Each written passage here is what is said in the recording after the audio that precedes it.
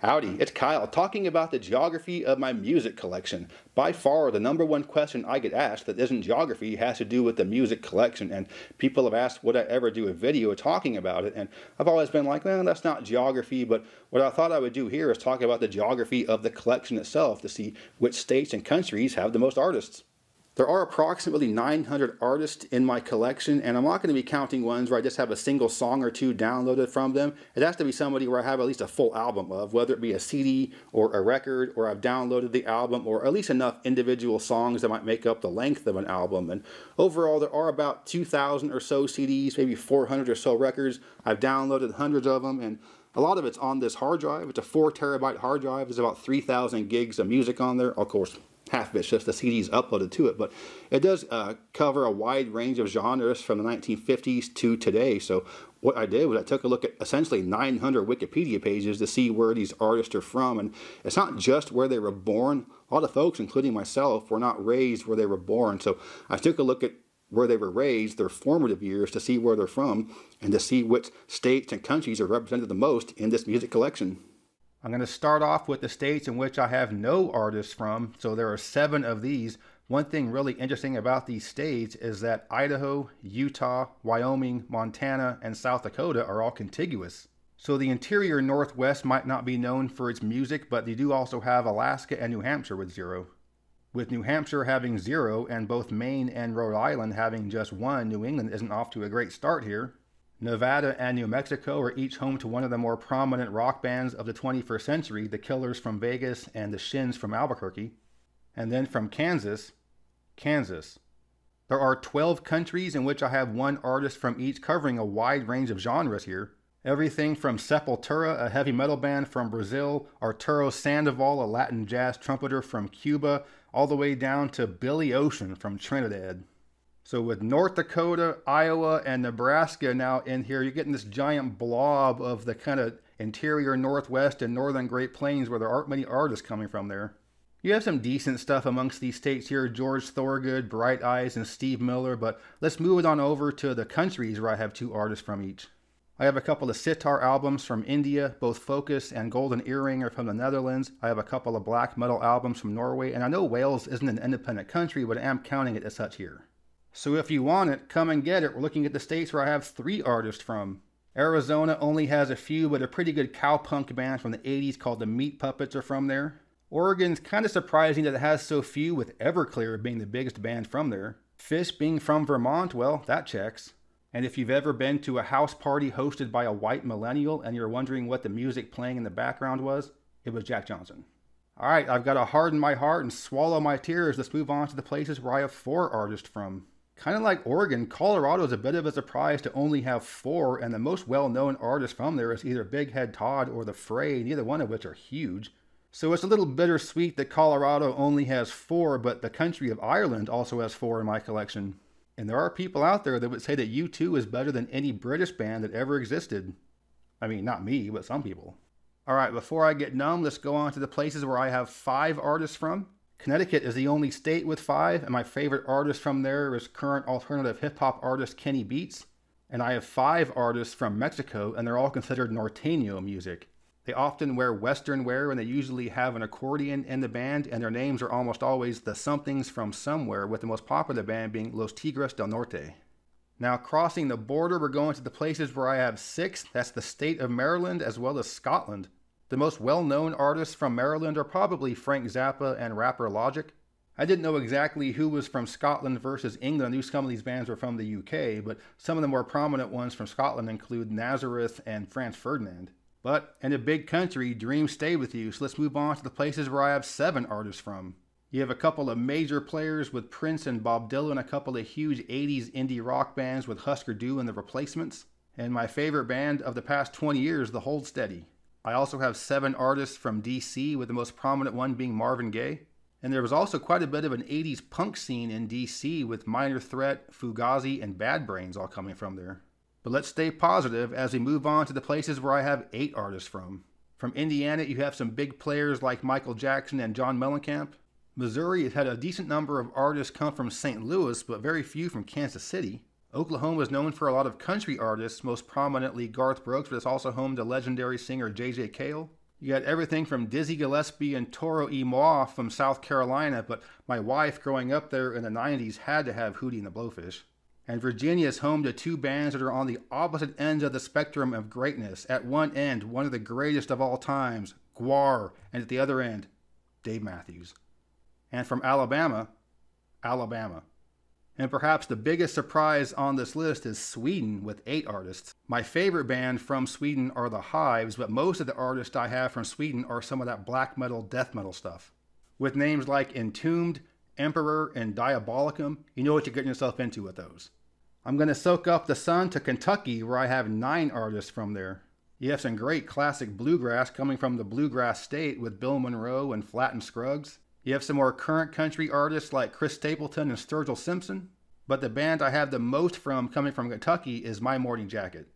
And next up is Arkansas, where I have 10 artists from. You have some really old artists like Johnny Cash and Glenn Campbell from there, but I think the only major artist from the past 20 years is Evanescence.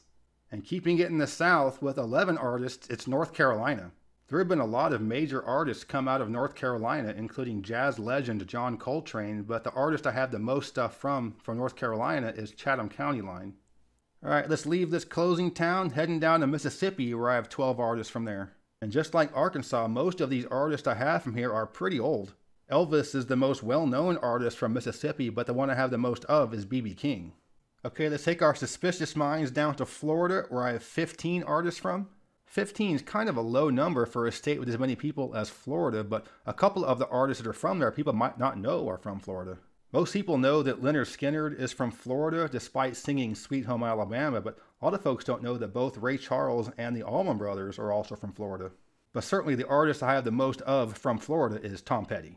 Also with 15 artists is Louisiana. So another southern state, a lot of old artists, a lot of country and blues.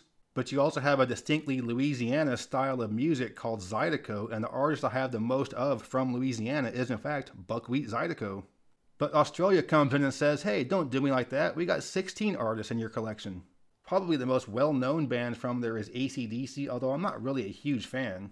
But I do like a couple of 80s Australian punk bands, Radio Birdman and Lime Spiders. But certainly the artist I have the most of from Australia is King Gizzard and the Lizard Wizard. They're one of my favorite bands of all time, and one of the few where I collect their individual actual records because they look really cool. But if you collect King Gizzard, be prepared to be broke. They've put out like maybe 126 albums in the past 3 weeks or something like that. Alright, who could it be now? The 2 states where I have 18 artists from, Massachusetts and Washington. Most people probably are familiar with that early 90s Seattle sound, that grunge sound, and the band I have the most stuff from that's from Washington is Pearl Jam. And Massachusetts hasn't really been associated with any one type of music in particular, but a lot of good variety coming from there, including the Pixies, one of my all-time favorite bands. In fact, the Pixies' Doolittle, their album from '89, is my all-time favorite single album. And also from Massachusetts is just another band out of Boston. Boston. Alright, vamos! On to the states where I have 20 artists from, Ohio and Pennsylvania. Ohio is home to a couple of country legends like Dwight Yoakam and David Allan Coe. You got some classic funk and soul masters including Isley Brothers, Bootsy Collins, and the Ohio Players. But who I have the most of that's from Ohio are the Black Keys. Now I'll whip it over to Pennsylvania where they also have 20 artists. Philadelphia was known for a lot of soul and disco stuff in the 70s. And you've had other good artists come out of Philly, but surprisingly enough, very few from Pittsburgh. But the one artist I have the most of is from Western Pennsylvania, and that's Nine Inch Nails. So now you bring me closer to the places where I have 21 artists from, starting with Georgia. You've had so many from Georgia because you have the combination of the country areas where you've had some blues and country singers come from, but also the big city of Atlanta where you've had some rock bands and rappers. And even though they're not my favorite band, the artist I had the most of from Georgia is R.E.M. So that's a pretty wide variety of stuff, kind of like New Jersey, where I also have 21 artists. The most well-known people from Jersey are Bon Jovi, Bruce Springsteen, Whitney Houston, and Frank Sinatra. And they're all okay, but my favorite artist from New Jersey is The Misfits. So how will I know when I get to the next country on this list? Oh, it's Canada. I've always found it interesting that there have been artists that have been huge in Canada that really weren't popular at all in the US. But when it comes down to music for Canada, there are 2 major artists that I really think of first. One is one of my all-time favorite bands, Rush. They're one of the most talented bands of all time, and I have about 20 of their albums. And the other is my girl Sarah. Alright, you ain't seen nothing yet because we're getting up to the top 7 with 23 artists. It's Tennessee. It's hard to get into much of a discussion about Tennessee without getting into music. You had the blues and soul, Stax Records coming out of Memphis. You got the country music industry, the Grand Ole Opry in Nashville. But it isn't just all blues, soul, and country because the artists I have the most of from Tennessee are the Kings of Leon. Man, doing this video is like working 9 to 5. Let's move on to Michigan where I've got 28 artists. Another state known for many different genres of music. You had Motown, the kind of mainstream soul stuff in the 60s. You had a lot of the hard rock stuff coming out of the 70s. A lot of hip hop in the 90s and 2000s. And you've also got my personal favorite current rapper, Danny Brown. Alright, I can't help myself. I'm going down to number 5, Illinois, with 29 artists. Chicago was known for being the main start for the electric blues. There have also been many rock bands and rappers come from Chicago, but what are arguably the state's 2 most famous bands, REO Speedwagon and Cheap Trick, are not from Chicago. And the 29 artists from Illinois includes the rock band from Chicago. So Mama's alright, Daddy's alright, but not as alright as Texas, who has 47 artists. Texas, big state, big cities, big country areas, a lot of spots for people to come from. So you've had huge country names like Willie Nelson and George Strait, but also lesser known guys like Robert Earl Keen and the Austin Lounge Lizards. However, I think the artist that epitomizes Texas music more than any is the one I have the most of, and that is Stevie Ray Vaughan. I gotta be in Amarillo by morning, so let's move on to New York where I have 81 artists from. That's a big step from 47 to 81, but New York is certainly going to have a lot of stuff from there.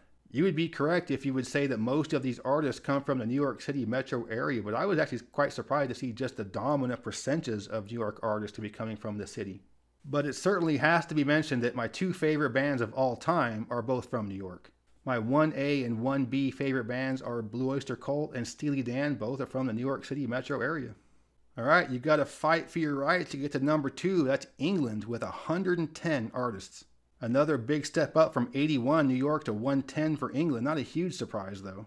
One thing very interesting is that if you were to ask a bunch of rock fans what are the greatest rock bands of all time, the main ones are going to be British. It's usually going to be the Rolling Stones, Led Zeppelin, Pink Floyd, and the Beatles. But some of my favorite bands of the early 2000s are also from there as well. The Arctic Monkeys, the Kooks, and the Heavy. I'm also a big fan of Dire Straits and the Gorillaz. I like a lot of Jethro Tull and Elton John. You have some great punk in the 70s come out of England, such as the Vibrators and the Adverts. But the artist I had the most of that's from England is in fact the Rolling Stones. Alright, Gook Gook Achoo, number 1 on the list is California with 178 artists. I figured when I did this, California would end up number 1, but I'm surprised I have this much more from California as opposed to England. And although most of the stuff is either from the LA area or the Bay Area, there are a handful of people that are not from those 2 major metros. From my hometown is Tom Johnston, who's the singer of the Doobie Brothers, someone who went to school with my mom, and also from my hometown is somebody I know, Matt Mangano, the bass player for the Zac Brown Band. And Steve Perry, Korn, and Merle Haggard are all from the same general area as well. But certainly the artist I have the most of from California, and by far the most of anybody, is the Grateful Dead. But yeah, with 178 artists, California comes in number 1 on the list with the most in my collection. So that was a look at the geography of my music collection, and California, England, New York, and Texas being at the top isn't much of a surprise, although I was surprised at just how many are from California. But the type of music you listen to will have an impact on the types of places that show up in your own personal collection. So if you're into heavy metal and black metal, you'll see Scandinavian country show up more. If you're into, say, electronic or techno kind of stuff, I think Washington, D.C. is big for that. But I think I do cover a wide range of genres with my taste in music, so I think it's a pretty good indication of the types of places that produce the artists and bands that are popular here in the U.S. I hope you enjoyed this video. If you did, please give me a thumbs up to let me know you approve, and subscribe to this channel if you're interested in learning more about geography from a nerd. But yeah, thanks for watching. Geography King, signing out. I'd like to give a special thanks to my superior patrons for their support. If you're interested in supporting the channel, you can check out my Patreon page. The link is in the description. As always, thank you very much.